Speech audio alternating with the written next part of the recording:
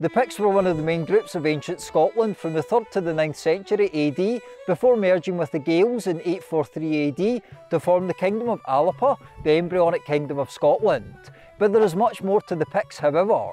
One of their origin stories is that they came from Scythia, a region just north of the Black Sea, around parts of modern Ukraine and Russia, but is there any truth to this? And what about recent studies into Pictish DNA? Do they shed any light on the Scythian connection and their origins in general? This is the story of the Picts. They first appear in the historical record in 297 AD, when a Roman writer spoke of the Picts and the Scots attacking Hadrian's wall. And their name, given to them by the Romans, probably means painted people, either because they painted themselves in battle, or perhaps because they were heavily tattooed. Firstly though, let's look at their beautiful standing stones. And in case you're wondering, I am sitting on the ground. As soon as I started recording audio, the wind went mental, and there is also a road there as well that you can just hear a car going by, so apologies about that. But yeah, today I've taken you to Aberlemno, a village near Forfar, and the site of numerous Pictish symbol stones. Potentially this was quite a high status site of the ancient Picts, and shortly I'll actually take you to the kirkyard, and there's another massive Pictish standing stone, which is well worth seeing. But yeah, this is Aberlemno 1. As far as the symbology of the stone, the top symbol looks to be a serpent, and maybe a depiction of the native Scottish adder snake. In general, animals are a common feature of Pictish symbol stones. So the middle symbol on this stone is the double disc and Z rod. So as you can see, disc here, and then the Z rod is running right through it. So this is quite a mysterious symbol, numerous different theories as to what it actually means. Some say it might represent a wheel of some sort. Others say that potentially these discs represent some sort of stone, almost like a pestle and mortar, to potentially grind grains down or something of that ilk. So this is the first time I've actually been here in person and seen the double disc and Z rod on the stone in person. And actually looking at the Z rod in person, particularly the top of the Z rod, which is maybe just out of frame, but I'll cut in some B-roll. But the very top of the Z rod potentially looks like the top of a stalk of wheat. So the idea that these might have been symbolising grinding stones of some sort, something potentially to grind down wheat or other grains or other plants, is potentially one idea. There are various other theories on what the double disc and Z rod means, and please let me know your thoughts below. I should note as well that the double disc can be found on other Pictish stones with or without the Z rod as well. So the third symbol is a mirror and comb right at the bottom here. So as you can see, that's the mirror and the handle of the mirror, and then that's the comb there. There's a really good drawing just on the plaque there that I'll cut in that gives a good rendition so you can see it exactly type thing. But as you can see, that's the comb there, and then that's the mirror, and obviously quite a lot of detail, but still quite intricately preserved still to this day. It may simply reflect the object, or it could symbolise marriage or female wealth. Others argue it has a more metaphorical meaning, such as a representation of the soul or a reflection of life on earth. So as far as the age of this stone, it is well over 1,000 years old, thought to be either 1,300 to 1,500 years old, and it's still quite remarkable how well preserved it is, given that it's well over 1,000 years old. During the winter as well, I should note, these stones are covered in wooden boxes, and it's only in April, early April, that they come off, basically to protect them from the frost, obviously over the winter time. There is not just this symbol stone here, there are two other Pictish symbol stones just at the side of this road, and one in a nearby kirkyard as well that we'll visit later. So what do they tell us about the Picts and what do they symbolise? This is Aberlemno 3. The first thing to note is that this stone would have been a real awe-inspiring sculpture in its day. For reference, I'm 6'3" and I look tiny compared to it. I never realised as well before I came here that in their day some scholars believed that these stones were painted and were full of colour. People must have come from across Pictland to pray here, and I can only imagine how powerful an image this stone must have been in its day. It features a Celtic cross and intricate Celtic patterns. There are 5 circular bosses on the cross, which may represent the wounds of Christ. For reference, the Picts did convert to Christianity over a process of decades and centuries, probably beginning around the 5th century AD. Below the cross is 2 angels reading Gospel books. At the bottom of this there are animals, one definitely a deer or a stag, with the other side looking to be a violent depiction of the animal kingdom. On the back of this stone is once again the double disc and Z rod. Above this it seems to be a version of another mysterious Pictish symbol, the crescent V rod. The crescent component of this symbol is thought to represent the sun or the moon.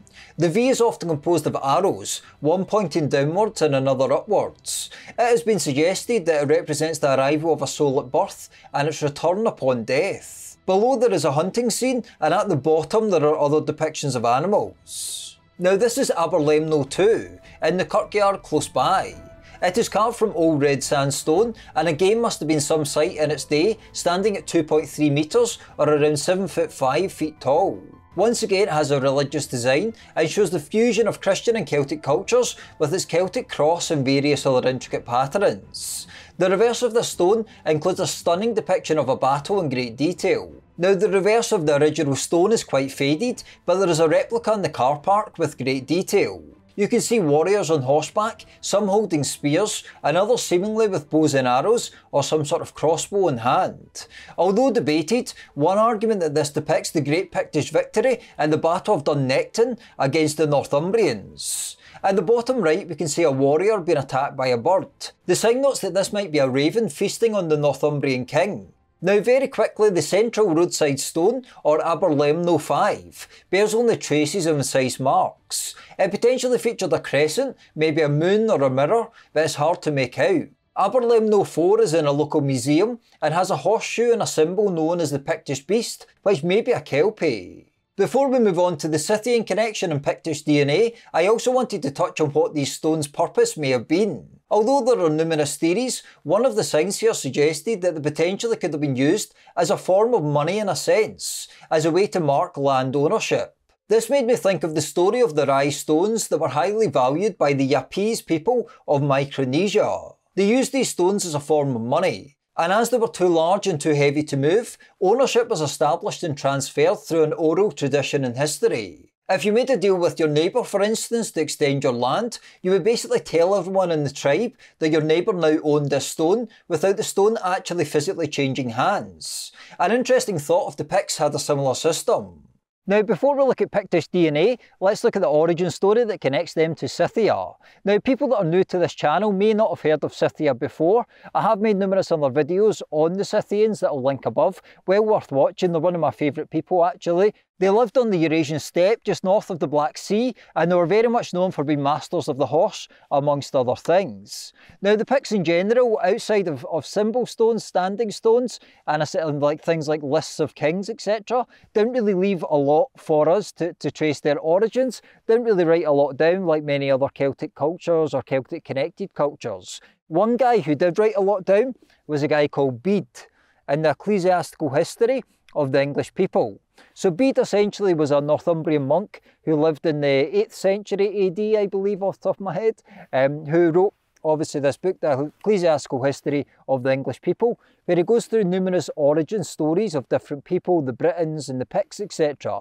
But in relation to the Picts, one of the origin stories, or the origin story he gives for the Picts, references Scythia as the place they originally came from, and they sailed to Britain, and I'll go through exactly what Bede said because it is a really interesting story with lots of interesting details. It says they basically journeyed via Ireland and then were told of Scotland, what became Scotland, what we know of Scotland today. Bede also describes how the Picts potentially selected kings from the female line as opposed to the male line, which was more common. Is there any truth to this? Well, the study that we're going to look at on the genetics of the Picts actually goes into this and looks at this in a little more detail, but that'll be the last section of this video. But what did Bede actually write? The Pictish race from Scythia sailed out into the ocean in a few warships and were carried by the wind beyond the furthest bounds of Britain, reaching Ireland. There they found the Irish race and asked permission to settle among them, but their request was refused. The Irish answered that an island would not hold them both, but said they, "We know another island not far from our own, in an easterly direction which we can often see in the distance on clear days. If you go there, you can make a settlement for yourselves, but if anyone resists you, make use of our help." And so the Picts went to Britain and proceeded to occupy the northern parts of the island. As the Picts had no wives, they asked the Irish for some. They later consented to give them women, only on condition that, in all cases of doubt, they should elect their kings from the female royal line rather than the male. And it is well known that this custom has been observed amongst the Picts to this day. Now this is a fascinating story with lots of interesting details, but what does the genetic research say about this? Now very quickly, if you like this jumper, please check out my merch store in the top link in the video description below. Your support really helps me take these videos to the next level and take you to places like this. A massive thank you for all your support in general and the people on Patreon that support me. You can also check out my Patreon page if you want ad-free videos and also your name in the credits. But thanks again, and now on with the video. Well, an interesting paper was published just last year that looked at Pictish DNA. This study analysed 8 Pictish individuals, 1 from Ballantor in Easter and Ross, and 7 from London Lincs and Fife, representing the northern and southern parts of Pictland, and co-analysed these with over 8,000 previously published ancient and modern genomes. Now let's start with Pictish haplogroups. The mitochondrial haplogroups observed in the samples are common in present-day northern Western Europeans, with the subclad J1C3 being identified in 3 individuals out of 8. In terms of paternal Y chromosome lineages, we assigned one of the London Lincs to R1b DF49, which is predominantly distributed in the UK and Ireland, and a subclad to R1b P312, or the S116 haplogroup, introduced to Britain by Bell-Beaker peoples during the Chalcolithic, alongside steppe-related ancestry. During the Chalcolithic, R1b-derived haplogroups largely replaced the predominant I2a Y chromosome lineage in the British Neolithic, except in Orkney, where I2a persisted into the Bronze Age. R1b subclads are extremely common across Britain and Western Europe from the Iron Age onwards. So interestingly, we can see the presence of the Bell-Beaker peoples in the Picts. I have made various other videos on the Bell-Beaker peoples previously that I'll link above if you haven't seen them before. Overall, however, this study found evidence of a more local origin of the Picts than Bede's account. We demonstrate genetic affinities between the Pictish genomes and Iron Age people who lived in Britain, which supports current archaeological theories of a local origin. The autosomal genomes also allowed us to detect haplotype sharing between the Pictish genomes and present-day Europeans. Our results demonstrate a proportionally higher degree of haplotype sharing, and thus genetic affinity, between the Pictish genomes and individuals from Western Scotland, Wales, Northern Ireland and Northumbria. Lastly, the 7 mitochondrial DNA from the London Lincs cemetery showed that these individuals had no direct maternal ancestors, which could suggest exchanges of people, or at least females, between groups during the Pictish period, challenging older ideas that the Picts were a matrilineal society.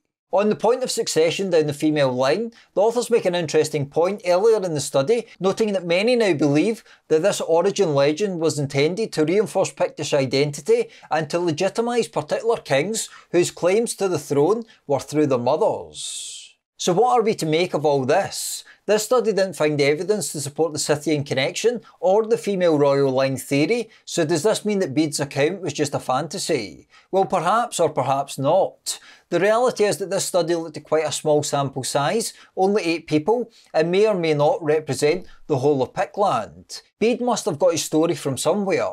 Perhaps a small number of Scythians did reach Pictland at one point, and this could be the root of the story. Or perhaps Bede just loved a bit of creative writing. It's hard to say, but further research will expand our understanding of the Picts. Now these stones are well worth seeing if you live nearby or you're visiting Scotland and it's not too far out of your way. I would recommend it. I know Aberlemno is a wee bit tricky to get to for some people, but if you're not too far away, I would definitely nip past here. It's well worth seeing. But one interesting element that came up in this video was the presence of Bell-Beaker DNA and Pictish DNA. But who were the Bell-Beaker people, and what impact did they have not just on Scotland, ancient Scotland, but the whole of Britain? To find out, please click here. Thanks for watching, please subscribe and hit the bell and tell your friends and family about this channel, and I'll see you next time.